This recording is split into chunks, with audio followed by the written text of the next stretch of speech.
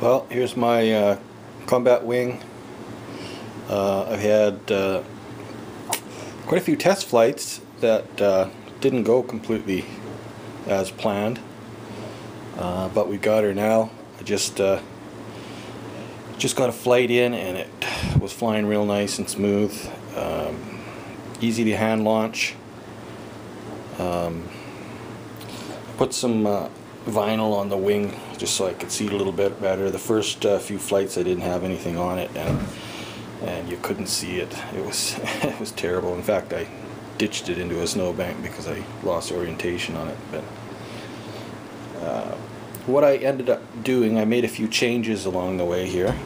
I took those little servos out, ended up stripping them. They just weren't strong enough. And I put 9-gram Tower Pro servos, just hot glued them in. I took these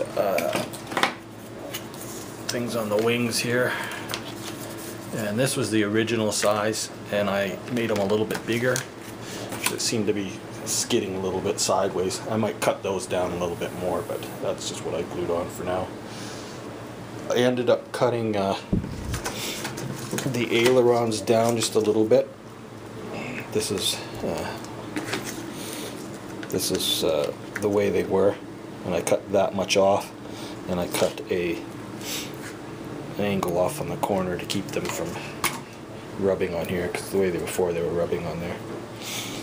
So, and other than that, I had the battery velcroed onto here. I had to put a little bit of lead extra on the nose. What are those? Those are 1/4 ounces, so 3/4 of an ounce of lead right up here in front to get it balanced. And I also cut the motor in a little farther than the last video you seen.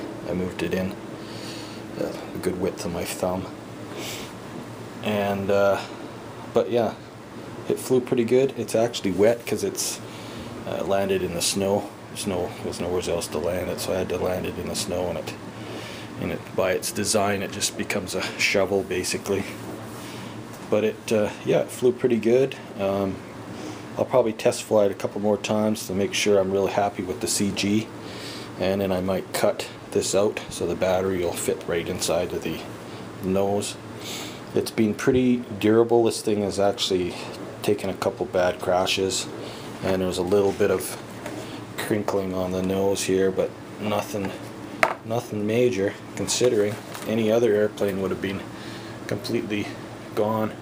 I ended up putting a spar in, just a small carbon fiber spar across here. I wouldn't have had to, but when I cut in to put the motor in a little bit farther, I cut a lot of the cross tape here.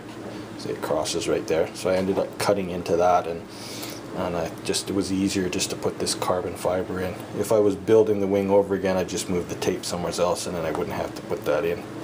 But it stiffened it up. I probably could have got away without it, but yeah. So anyways, that's it. I got to do a few more refinements on it. Maybe this weekend I can get one of my buddies to videotape it flying. It's got lots of power. I was basically flying it around it in town here, like in a parking lot. I was only flying it about half throttle, and it was moving pretty good. So that's it.